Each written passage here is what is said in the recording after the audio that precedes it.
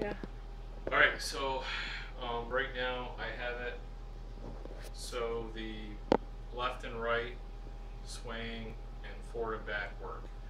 I have it it's degraded right now speed wise, but it'll give you the idea. Right now there's no noise because I have the engines turned off.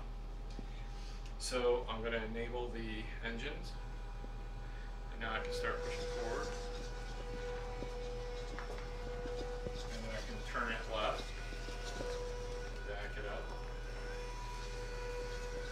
turn it right. I can do like a 3-point turn with it pretty much.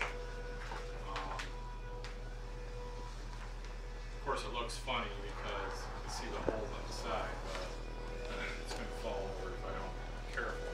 But if you look real close, if you come closer, you can see I have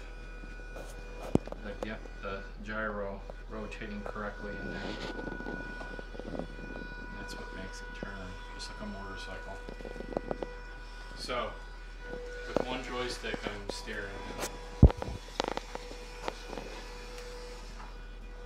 And I just have to, all that nonsense that's all over the body too will make it so it's a smoother ride. But not bad. Good move. Will he be able to move around crowds? Probably. You just have to be careful with children. And the next problem I have to deal with is the cracking of the skins and stuff from the bondos. So turn off the engine. So once I get that squared away, I'll have the body cleaned up and we'll be ready to go.